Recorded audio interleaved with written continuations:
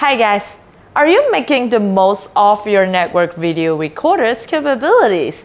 Today in this video, I'm going to provide you with a comprehensive guide on how to effectively use the dual network ports on your NVR. And if you have any questions with your system design, please feel free to contact us through the link down in the description box below, and our team of experts will get back to you as soon as possible. Network video recorder, aka the NVR, is a crucial component in modern video surveillance systems.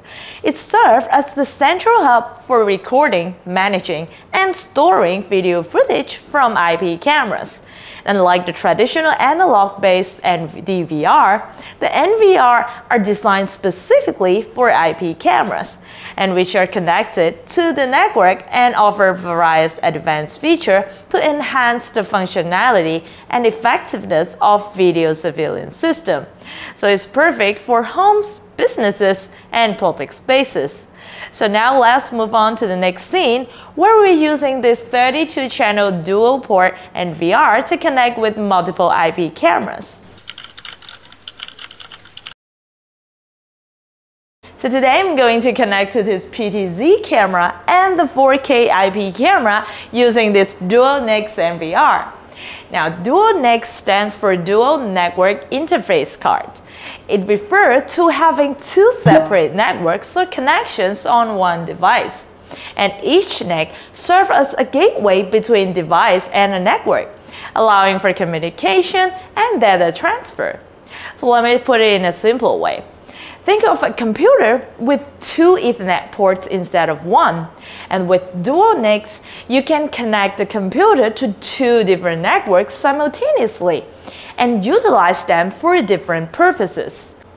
So why do we need the Dual NICS? And here's a few examples of the Dual NIC usage. First, load balancing. The network traffic is distributed between two NICs and ensuring efficient use of available bandwidth and preventing congestion. Second, network redundancy. Dual NICs provide network redundancy, where one NIC serves as the primary connection and the other one can serve as a backup, and ensuring uninterrupted connectivity. Most important is the network segmentation. You can separate the network traffic based on different purpose and security requirements. So one NIC can be dedicated to a private network, while the other one is connected to a public network, so they can't see each other but working at the same time. So this is the 32-channel NVR that we're using for the connection. By adding this device can provide high-definition video data storage and reliable central management for multiple IP cameras.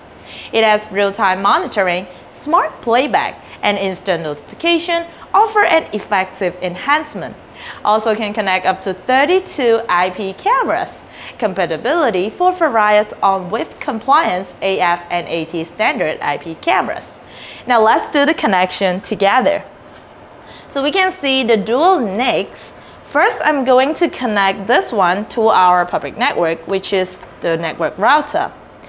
And I'm going to use a separate Ethernet cable to connect the other NIC to our WebSmart PoE switch.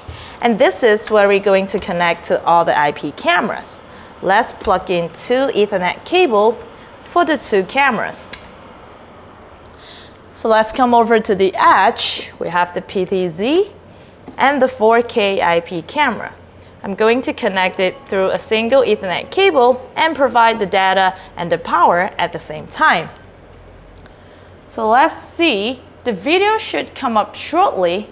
Let's give it a little bit of time. Here we go. I'm going to wave my hand to show you this is a live video. So now I'm going to show you we are using the Dual NICs with two networks. Let's come over here to the main menu under System. We have the network. We can see the two NICs with different IP address. This is the first one, and we have the second one. And even though we unplugged the network first one, it will not affect our IP cameras. because you can see our camera are still running. Hi, Natisha. So I've finished the whole setup and show you the Dual NICs on the NVR. If your NVR does not have the Dual NICs but you want to separate your network, you can use the VLAN feature on the WebSmart PoE switch for the segmentation. Now let's talk about other factors to look into when selecting an NVR. You should consider about the number of channels, recording resolution and capacity, and last but not least, the network compatibility and integration. You should choose an Onvif compatible device and check if the NVR can integrate well with other security system or software. Now this is the video about the explain and use Onvif in IP camera system setup. And thank you very much for watching.